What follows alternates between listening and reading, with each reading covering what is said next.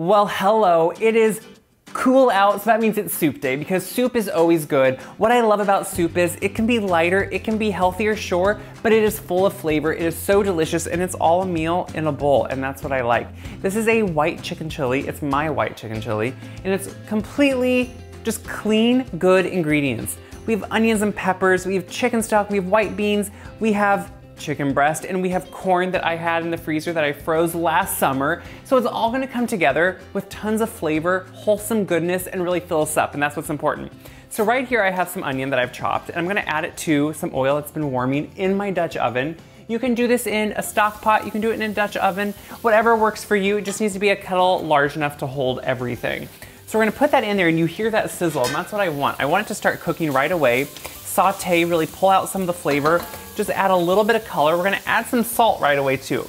Because when you're making anything, no matter what it is, you wanna season as you go. Season the layers so it really helps it be seasoned in the end. If you add a little bit of salt all along, you add a lot less salt in the end than you do if you just need to throw it in at the end.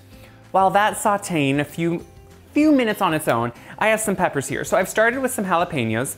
I love jalapeños. You can usually find them year round. I've cut them in half, taken the seeds and pith mostly out. I don't mind if there's a few seeds, but I take them mostly out. Now, if you're a little bit adverse to spice, you may want to take completely all the seeds out, but usually this time of year, these jalapeños don't have too much spice because they're not necessarily right in season, but I do like to add the fresh jalapeno because it adds so much flavor. It adds so much great kind of texture to it, but it gives you that freshness that you just need.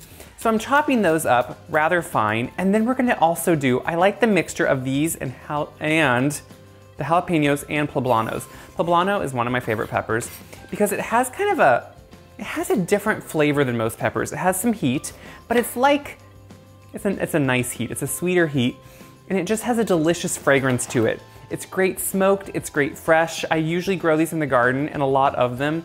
And you can see how simple. What I like is look how they have some seeds, but it comes out really easily. So I always just cut them in half.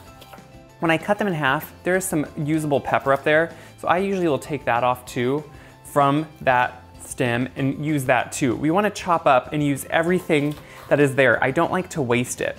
The thing about poblanos is they're becoming, to me, next to jalapenos, they're just as easy to find, and that's what I like.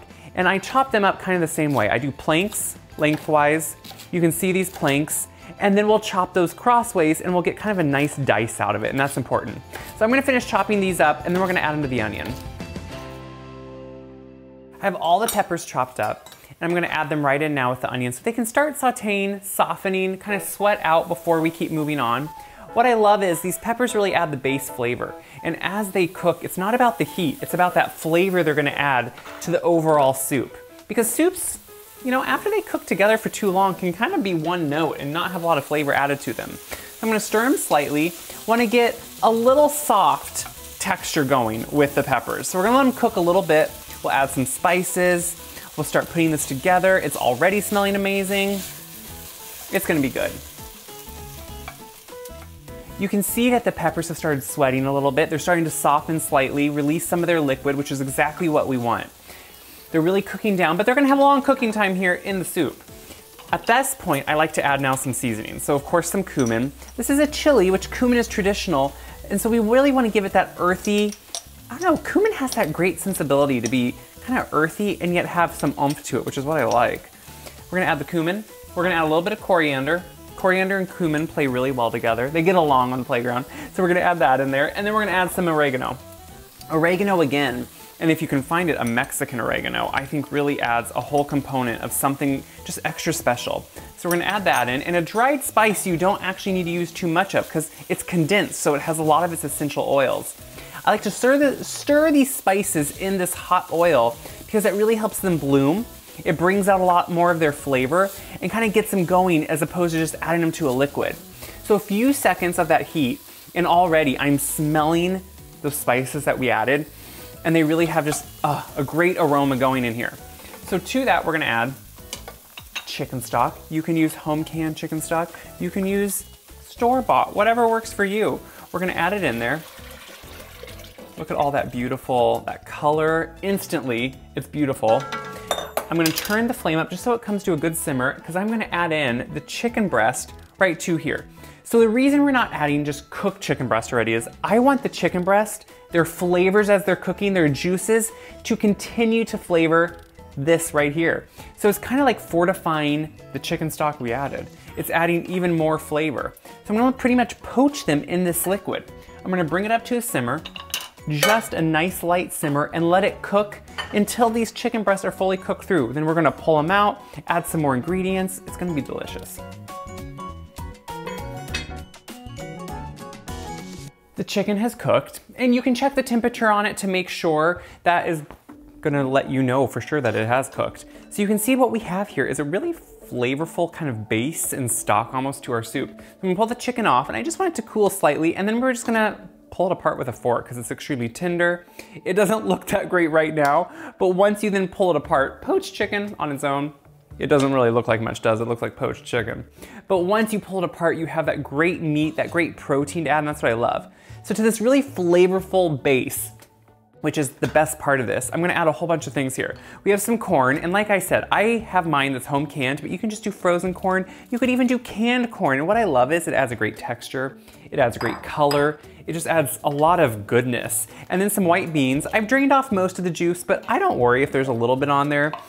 You know, this is the juice that in the water that they cooked in, so it has tons of flavor, and it has good body to it too, some good texture. So I like to add in the white beans, which are really the base to this. They add more protein, they have some great nutritional benefits. Look when you stir that together how good it's looking already.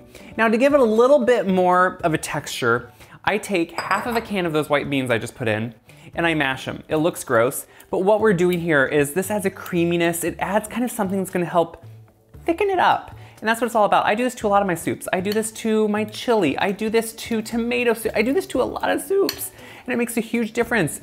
It's the same thing as when you would, kind of an old French technique to pull out some of the cooking vegetables, whatever they are, blend them together to thicken it. It does, it just adds body, and it's a great way to do it without adding a cream or something. So we're gonna put that right in there. And you may think right now like that seems gross, but once it cooks together, you have no idea that some beans are mashed up in there. So we're gonna stir this in, and what you already are having are the base to just like a delicious soup, and that's what I love. We're gonna put this back on the stove, let everything cook. We want even though the corn, you know, frozen corn is cooked, canned corn is cooked, beans are cooked, but we want them to cook with this liquid and really kind of soak in those flavors and those spices. So we're gonna let this cook. Bring it back up to a nice simmer. We're gonna pull the chicken apart, then we'll add that at the end, and everything will be ready to go. So I added the chicken back in after I shredded it, so everything got hot and cooked together and was really warmed through. And you can see I just made the chicken into kind of bigger bite-sized pieces. I like it to be hearty, I like it to be rich, because that's what we're having here, is a really wholesome, great meal. And then you can just serve it up with whatever you love. You could do sour cream with it. You could do really anything that kind of speaks to you. That's the whole point. And look at all that goodness in that soup. You have that really flavorful broth. You have the chicken, the beans, the corn. I like to put some fresh cilantro on top. One, it looks pretty. I mean, let's be honest. Two, it adds tons of great flavor. I like a little bit of fresh scallion maybe on top. I think it has that lighter onion flavor. I just think it's essential. I, of course, need a little bit of maybe some pickled peppers or canned kind of jalapeno peppers, just something to kind of give it that fresh acidity at the end. You could do tortilla chips, you could do cheese, avocado, it all will work. The best part is though, you don't need anything because it's that good.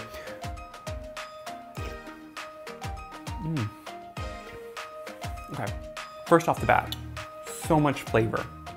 You get a really good chicken flavor, but the corn adds the sweetness, the beans are soft and just creamy. That's what I love. And then that chicken is hearty, and if you get some of those fresh components on top, it is a soup that you want. It's warming me down, it is getting comfort, but it's also extremely healthy. It is extremely a great one to have as often as you want.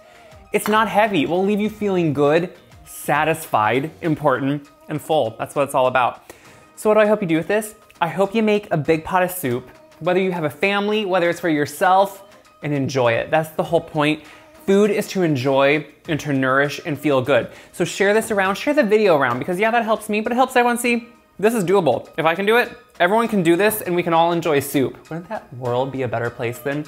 Share it around, check my website, wiseguy.com for this recipe and all my other recipes. They're all on there. Until I see you again, enjoy some good food.